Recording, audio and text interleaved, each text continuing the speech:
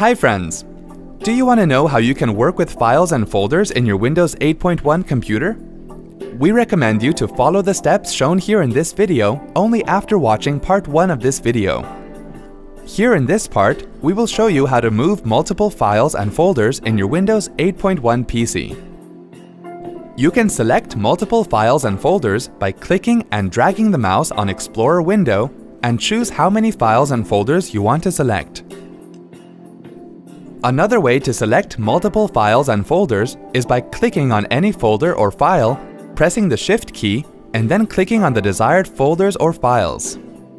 When you do it, all the files and folders between them will be selected, including both of them.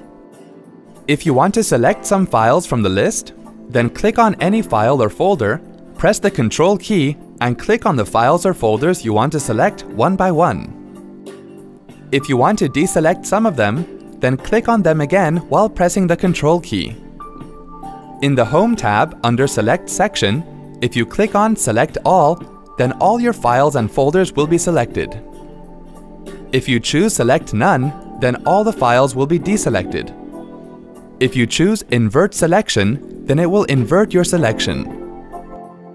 You can also use the Move To and Copy To options from the Organize section. You can also select and drag the selected multiple files to a different location and release them in one go. See? That wasn't hard at all. Thanks for watching. For more details, click on the eye icon on the top right of the video.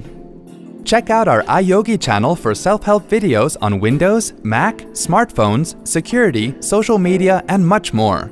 Have something to ask or share? Pen it down in the comments. To get iYogi tech support, dial toll-free numbers. To stay empowered technically, subscribe to our channel.